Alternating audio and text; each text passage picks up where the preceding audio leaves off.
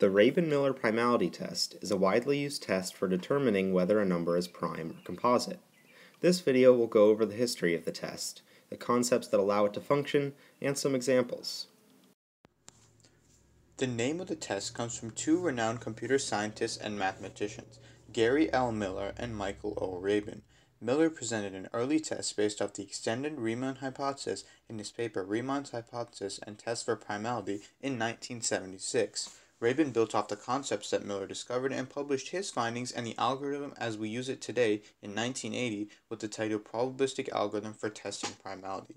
Miller's test used a generalized Riemann hypothesis to prove its efficacy, but Rabin realized that he could write a better primality test with the same underlying concepts.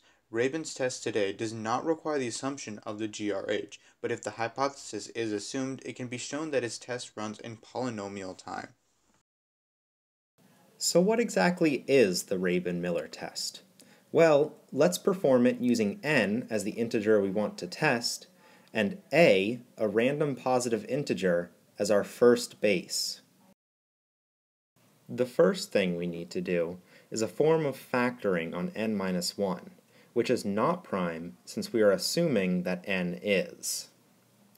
We repeatedly divide n minus 1 until we reach an odd number, and write it out as 2 to the k times q.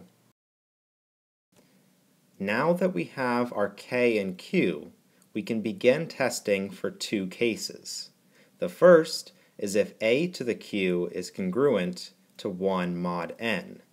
The second is if a to the 2 to the s times q is congruent to negative 1 mod n, where s is a randomly selected integer between k minus 1 and 0.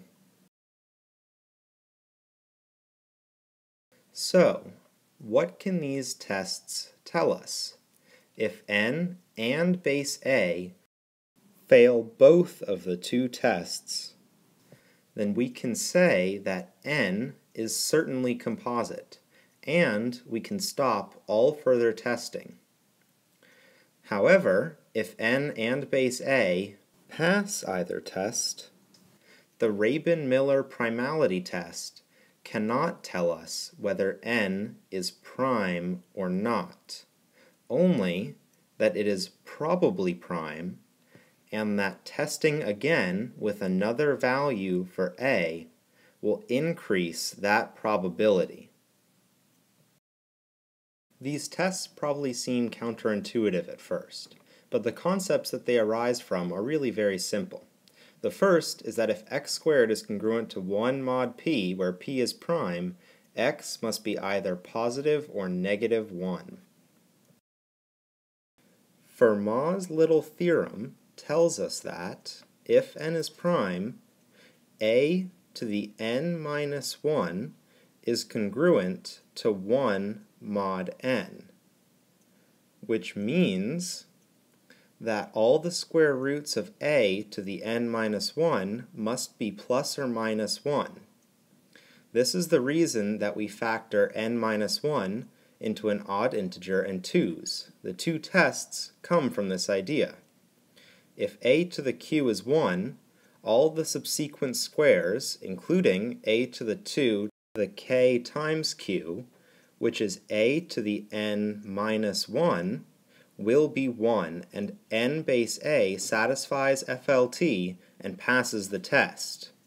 If a to the q is not equal to 1, but some a to the 2 to the s times q equals negative 1, all subsequent squares are 1, and n still passes.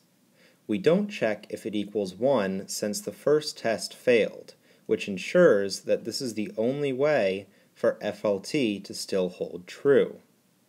If neither test passes, a to the n minus 1 is not equal to 1 mod n, and therefore n must be composite.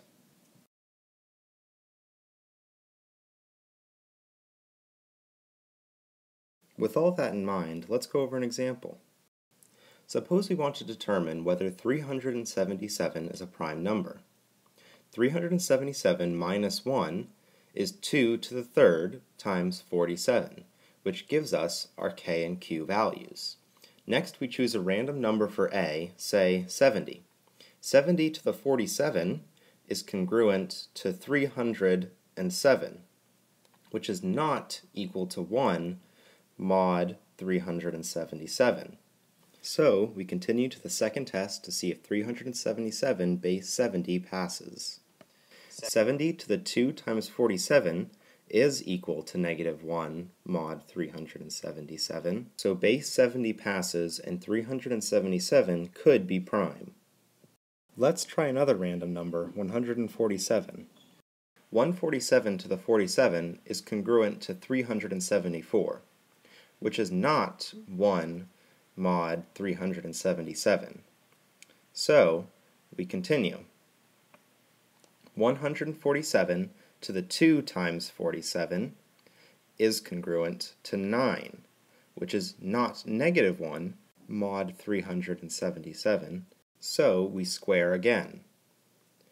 147 to the 47 times 2 squared is congruent to 81, which is, again, not negative 1 mod 377. If we squared again, we would reach 147 to the 47 times 2 cubed, which is 147 to the n minus 1, Fermat's little theorem. So, 377 fails both tests and must be composite. We can also say that 147 is a witness to the compositeness of 377.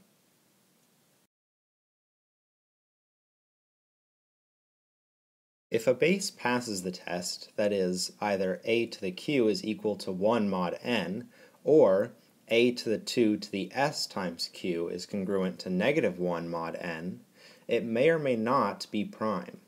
This is because not only do all primes satisfy Fermat's little theorem, but so do Carmichael numbers, meaning that our number could be either prime or a Carmichael number. While there are only 43 Carmichael numbers less than 1 million, there are an infinite amount of them, as proved by W. R. Alford, Andrew Granville, and Carl Pomerantz.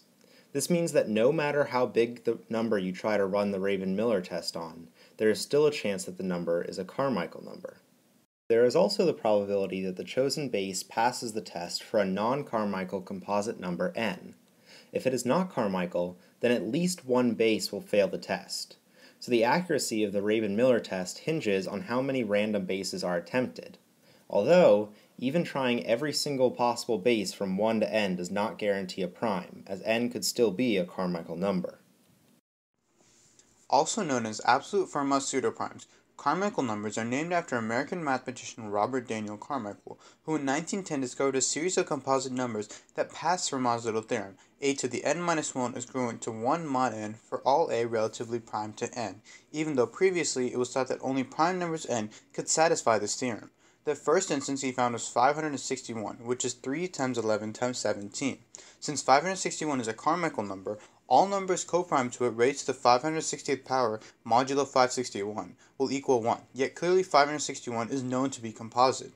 For example, 2 to the 560th power is congruent to 1 mod 561, 19 to the 560th power is congruent to 1, and so on and so forth. He later went on to develop an algorithm to compute all possible Carmichael numbers. We hope now that you know more about the history and the concepts that allow it to function, you can understand the Rabin-Miller Primality Test a little better. Underneath it all, the math involved is much simpler than it looks.